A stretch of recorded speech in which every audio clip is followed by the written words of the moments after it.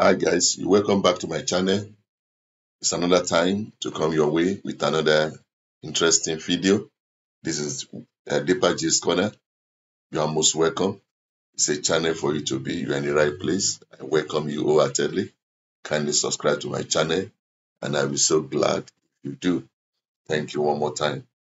I also sincerely want to appreciate all my subscribers, new and the returning one, for your absolute support, your love on this channel. Thank you very much. Please do me a favor by watching this video to the very end and give me thumbs up. Share the video as much as you can so that other people can also enjoy what you're enjoying on Deeper G's Corner. So one more time, I welcome you to Deeper G's Corner. Most welcome. Yes, the Women World Cup. The Women FIFA Senior Women World Cup begins soon.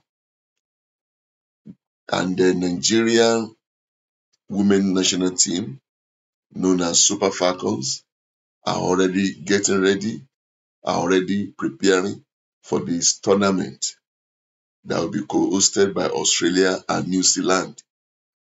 And because of that, the coach, the manager of the Super Falcons, Randy Waldrum, announced Super Falcons squad for 2023 Women's World Cup. Randy Waldrum has come up with his 23 Super Falcons, 23 women that will represent Nigeria for this year FIFA Women's World Cup in Australia and New Zealand. So the Nigerian Football Federation, NFF, published the 23 players' name on their Twitter handle today.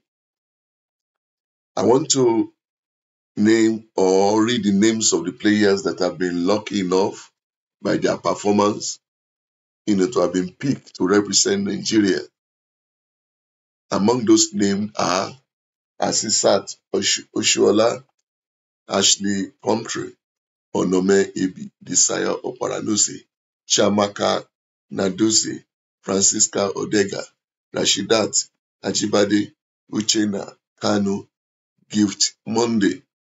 Also among the list are Osinachi Ohale, Alimatu Ayinde, Ifeoma Onumonu, Tony Payne, Michelle Alozie, Tochukwu Olueyi, and the former Falconet stars are also included. They are Deborah Abiodun, Rufiat Imoran, and Tosin Dimeyin.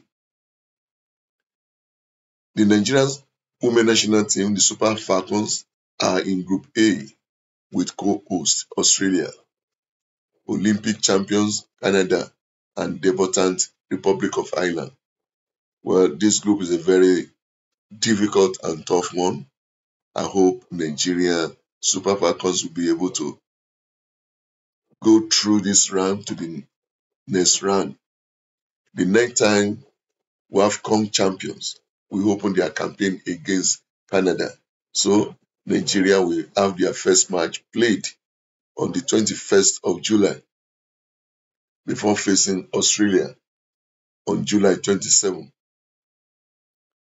And on July 31, they will end the group phase when they take on Republic of Ireland. This year tournament will start on July 20 and will end in August 20. Well, these are the players that have been named to represent Nigeria, the Super Falcons of Nigeria.